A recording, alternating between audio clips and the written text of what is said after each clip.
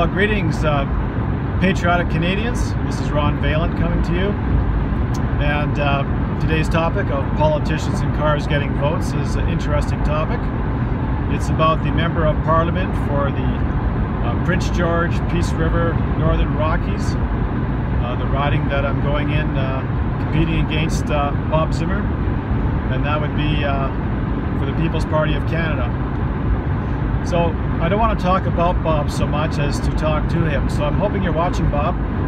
I know that you're very popular in the riding, and I can understand why. When I look at you, I see you as an honest soul. Someone who's very much like me in the sense of wanting to do what you can to make your country a better place. And so I appreciate that, and I believe that's why the people of the riding appreciate it as well. So good on you there. And I personally have nothing against you. I don't even know you. I do respect you in that for the points I just made and what I see there, so that's good. What I don't understand though is why are you staying with the Conservative Party of Canada? I mean, you've been around there long enough to know. You've been around there like Maxime Bernier. Maxime was there for just over 10 years. And he finally came to the conclusion that the party was intellectually and morally corrupt. And I cannot help but think that you know this too. I don't think you're that naive. Now I can understand you wanting to stay with the party in the past, because that's really there's only a couple of vehicles you can go with in order to be able to form government in Canada, and so you picked the best one you could. I understand that. But now that the People's Party of Canada has been set up, you know Maxime Bernier's platform, you know all about the leadership race. You know Maxime himself, you can see he's authentic and wanting to put Canada first. He won't be corrupted.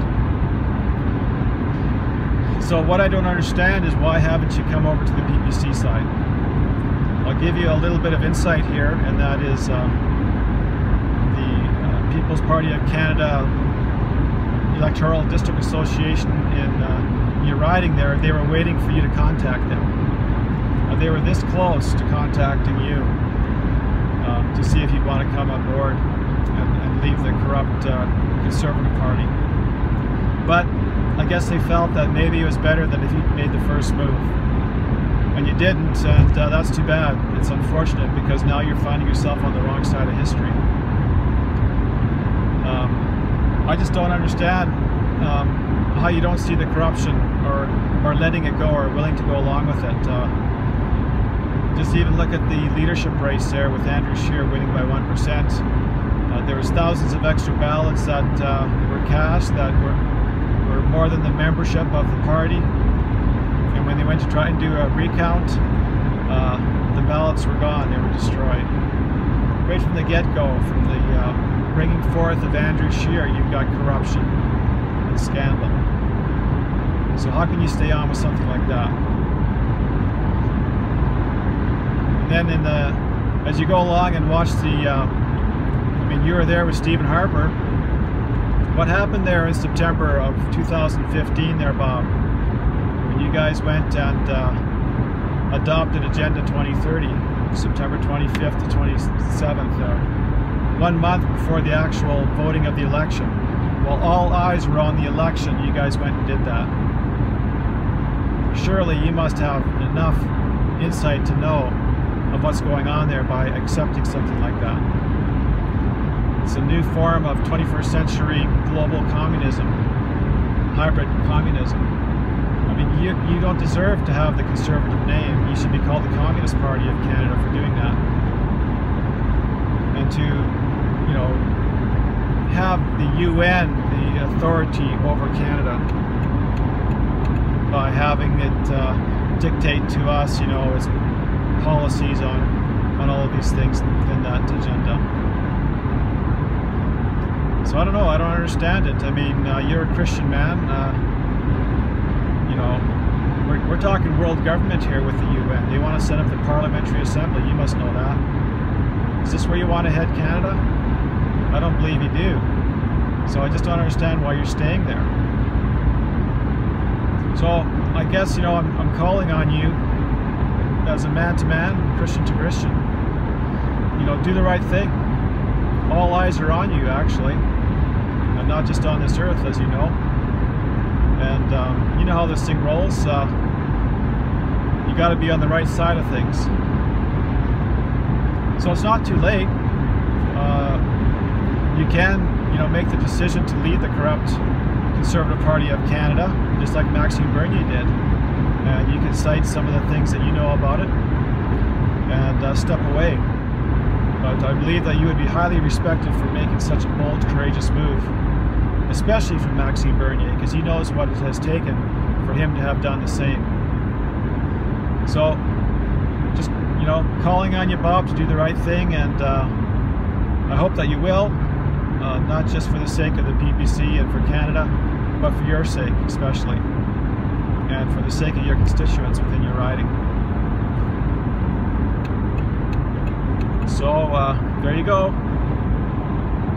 Hope you do the right thing, and we're looking forward to seeing what you do. PPC 2019. Another point is when Andrew Scheer got into to the leadership there of the Conservative Party, what was the first thing he did there, Bob? He whipped the vote there with all of you guys to go in favor of the Paris Climate Accord. Are you on board with that? Do you really believe that CO2 is a pollutant like Justin Trudeau says? So the authoritarian rule that Andrew Scheer demonstrated there is what you're going to get in the future, and you know that. With Maxime Bernier, you're going to have freedom. You'll be able to freely move as your soul desires and as your conscience moves you. Right now with Andrew Scheer saying that they're not going to do a carbon tax, and at the other side of his mouth he's saying we're going to go and penalize heavy polluters and emitters of CO2. CO2 greens up the earth there, Bob. And so on one hand, that they're not going to be charged any kind of a carbon tax, while it's being backdoored through the penalization of big industry, and you know they're not going to be able to absorb those costs. It's just going to come right back at us. It's just like Jason Kenney did to Alberta, and we don't appreciate it. But that's why we're going to vote the Conservatives out. So, do you want to be on that sinking ship? It's time to do the right thing. Another point, Bob, that you have to consider as a Christian man is abortion. How can you go along with the Conservative Party who are absolutely adamant that there's not going to be an abortion debate at all? You must know that there is no real abortion law in Canada, that you can abort a 9-month-old baby. You can kill a baby with 9 months of life. How can you go along with that with a clear conscience? Now with the PPC, it's not part of our platform, as you know, but if you wanted to bring it up at a private member's bill and help protect the unborn and do the right thing as a Christian man, what people have to realize when they are considering voting for Bob is that even though he may be an honest soul and maybe your friend, he's still going to be stifled by the direction of the leadership within the party. I mean, they're going to go and do what they're going to do, and really voting for Bob, you might as well be voting for a UN representative there instead, because Bob's hands are going to be tied, because they're going to go and implement their UN agendas, and Bob's going to be powerless. So what's the point in that? Why not vote the PPC, and then you can totally have the things done that need to be done. So you can't just make your decision on Bob Zimmerman. And the other thing is the Global Compact and migration, because when you look at that, you can see clearly how it's going to destroy Canada. And I know the Conservatives are saying they're not going to go along with it, but you're going along with everything else with the UN. Surely you can see the correlation between it and Agenda 2030. Agenda 2030 talks about ending world poverty, taking away the the discrepancy between the rich nations and the poor nations, and they're just going to be flooding Canada with all of these migrants who can't speak our language, and we're going to have to cater to them and have them access our social services. So why are you going along with it all? Why aren't you a voice for your community, warning of what's coming upon the land? I don't get it. But now you can stand up, you can do the right thing.